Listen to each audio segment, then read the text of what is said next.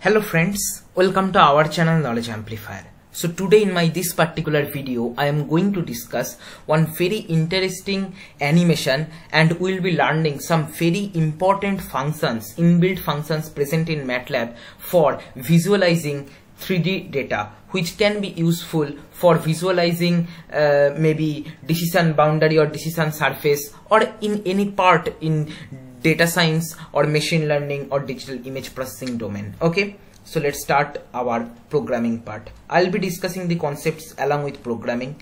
So first step, what we write generally: CLC, clear all, close all, warning off, as we generally write. Okay, now I want to create one particular surface which goes up and down smoothly, okay, like Gaussian function. Okay, so for that, in this particular documentation, if you check, there is a function called peaks. Okay, it basically create peak function which looks like this kind of shape. Okay, let me show you kind of this shape. Okay, see, Gaussian function, you can understand these are nothing but Gaussian function goes up and down, and basically the mathematical equation which creates that particular shape is this one. Okay, here we need to pass x and y, and for different values of x and y, z value we will be getting, that we can plot. Okay, right?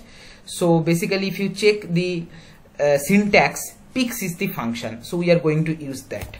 So x comma y comma z equal to peaks, that's it, I am writing. Okay, so what it will do, it will create 49 cross 49 grid. Okay, here you can see, if you simply write peaks, it returns z coordinates of peak function evaluated over 49 cross 49 grid. So x varies from 0 to 49, y varies from 0 to 49, like that. Okay, and it will be giving us the z values. I am giving x, y, z, so it will be returning us x coordinate, y coordinate and z coordinate, all of this. Okay, so let's basically simply run this. Okay, once that is done, here we can write to get the data in terms of image. Let me show you image SC, which I have already discussed on how to create image from matrix, right? Image SC X, capital X, if we write, see, we'll be getting this kind of distribution as expected. Okay, so in X direction the values are changing, Y direction values are constant. Okay, suppose I want to get the values of Y, as expected we will be getting. In Y direction the values will change, in X direction it will be constant for a particular Y value. Okay, right? Okay, now suppose I want to check the distribution of Z, it will be having some ups and downs. See, here blue color means the height is less, yellow color means height is more, like that. Okay, now I want to get the surface plot. Okay, so for that the surf function is there. Surf function creates three-dimensional surface plot, which is a three-dimensional surface that has solid edge colors and solid face colors. Okay, the color of the surface varies according to the height specified by z.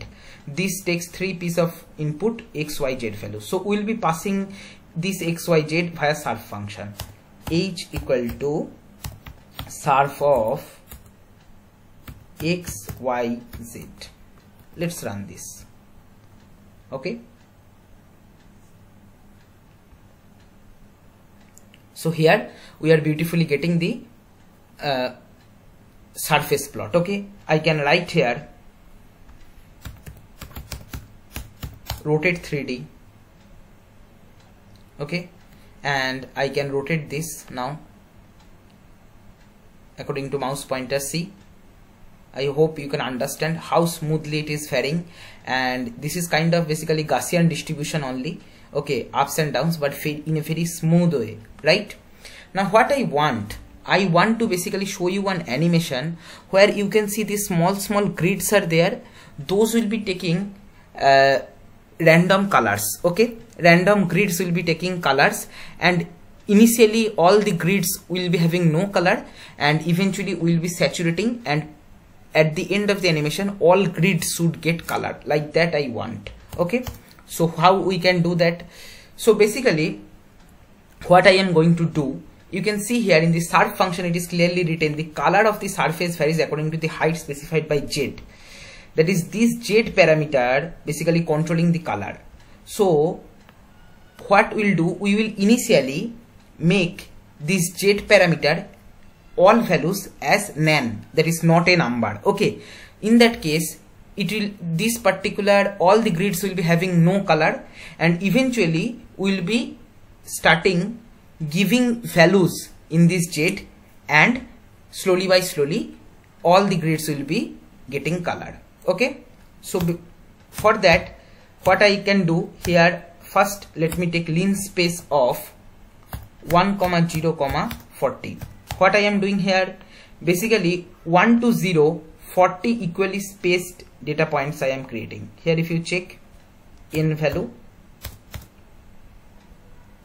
it is starting from 1 going to 0, 40 equally spaced data we are getting. Right, now what we can do, I will be using one for loop.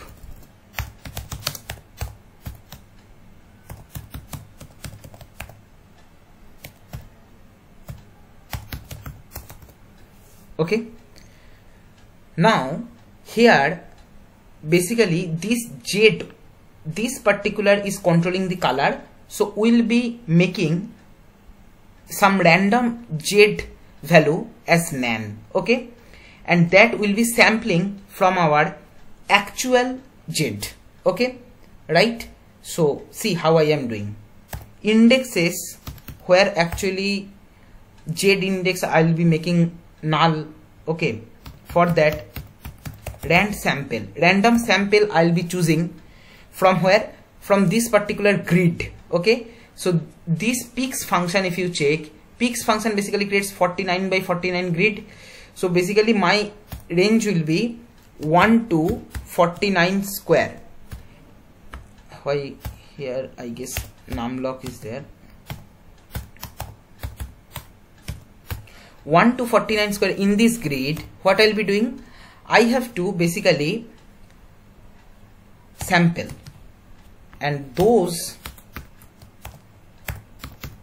will be making null. Okay, that is not a number.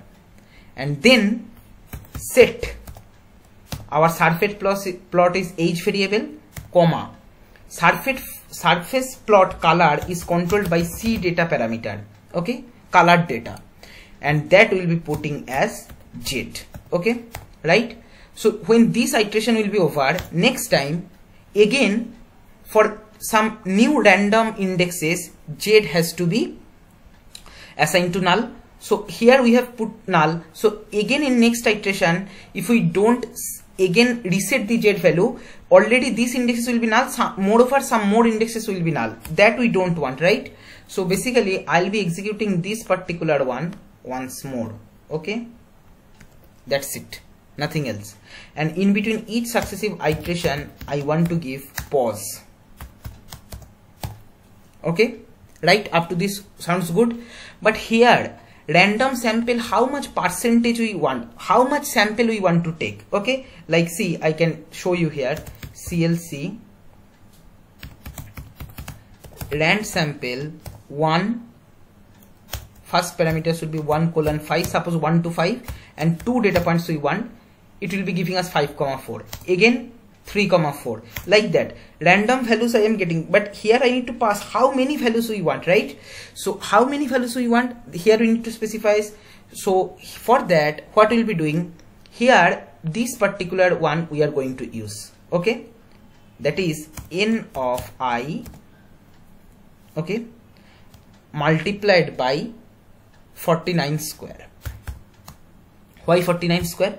Because our total grid is 49 square is having its area, and among that some particular part I want to take, and that z indexes I want to make nan. Okay, how much percentage we want? So initially 1, n of I value is 1, that is all the z values will be nan. Okay, so all the grids will be having no color, and eventually n value is decreasing, it is going from 1 to 0. Similarly here this particular value will decrease, and as a result lesser number of z values will become nan, and as a result lesser number of grids will not have color, and eventually more and more grids will be starting getting colored. Okay, I hope this sounds good. Why here actually this will be 1. Okay, 1 to length of n. Now let's run this and see this animation, then it will be clear to us. See, I am running this.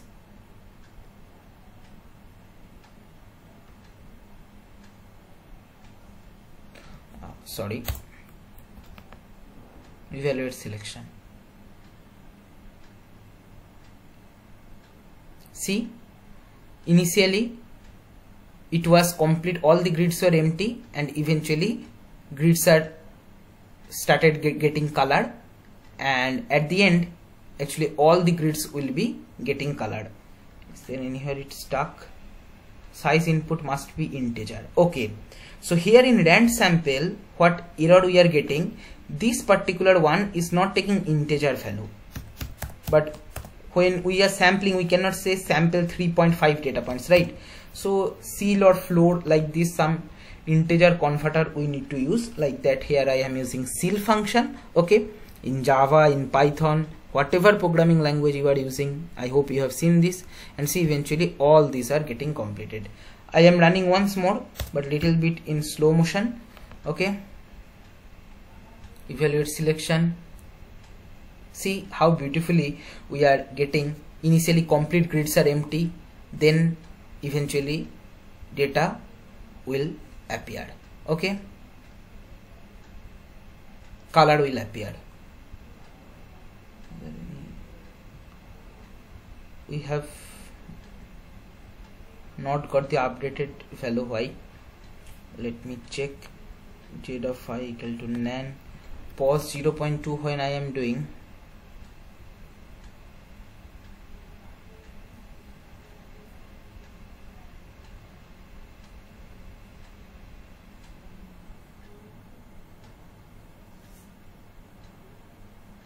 See, eventually it is completing. Okay, so what we have learned today, we have learned about surf function for surface plot, peaks function to get this kind of Gaussian distribution having multiple peaks, and if you don't specify any input parameter in the peaks function, it will be creating 49 cross 49 grid. Okay, then here rand sample for random sampling from a particular range, this also we learned. Okay, so I hope you have enjoyed this particular video. This is nothing but kind of an animation. If you find this video helpful, then please like, share and comment. Subscribe my channel if you have not subscribed till now, and don't forget to press the bell icon to get the notification of my latest videos. Thank you.